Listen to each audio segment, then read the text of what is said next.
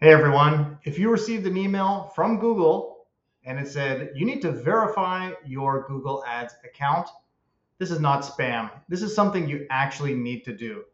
So the process, it may not be required immediately, but if you receive this email, this is something you actually need to action to avoid any disruptions to your marketing efforts and enhance your account's access to features. If you choose to wait until you are notified or until you receive an email like this, you have 30 days to complete the process, including any errors and subsequent resubmissions. So, what's in it for you?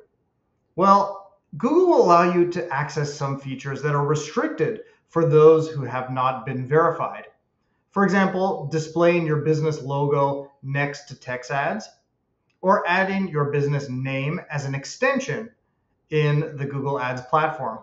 Additionally, Google Ads will allow access to more advanced ads formats like HTML5 ads and local service ads.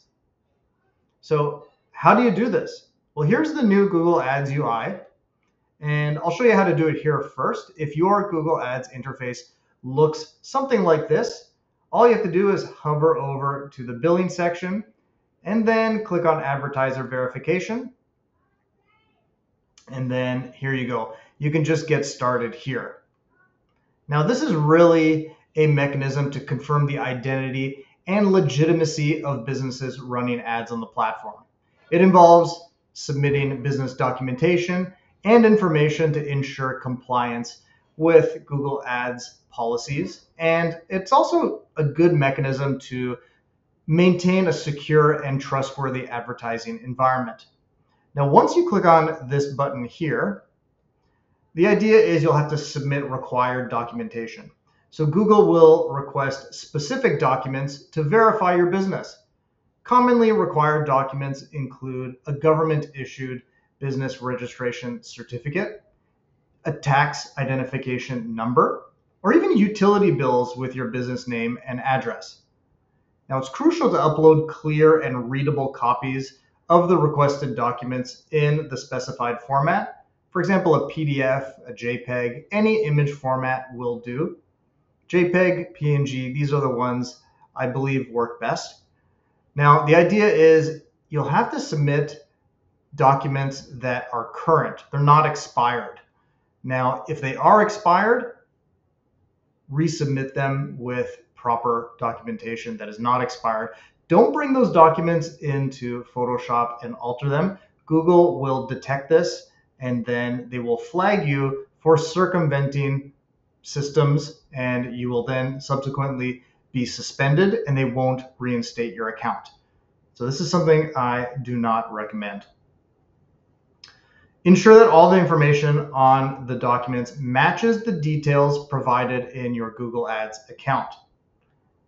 Now you move on to the next step, and hopefully it's now submitted and ready to go.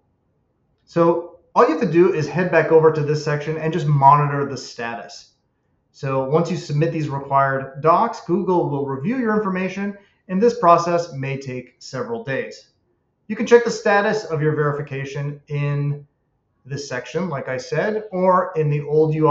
I can show you how to get there in just a moment. Once your verification is approved, you'll receive a confirmation email and your account will display a verified status, allowing you to continue running ads without interruptions. If additional information or clarification is needed, Google will notify you via email with further instructions. Like I said, this is the new UI. All you have to do is go to billing and then click on advertiser verification. Then click this button here to start the process. Now, in the old UI, let's switch over to that one. We're going to go to tools and settings, and then under billing, go to advertiser verification. And here you are back at that screen. Click on this button here, and then you start the process. Again, you can revisit this area here to see how the process is going. Now, the old UI takes a few more clicks to get to this area, but effectively, you can be brought to the same spot. So you go to this area to not only start the process, but to monitor the progress of your verification. Okay, So hopefully this was useful, and if you have any questions, let me know. Have a good one, and get to it. This is necessary. Okay, have a good one. Bye-bye.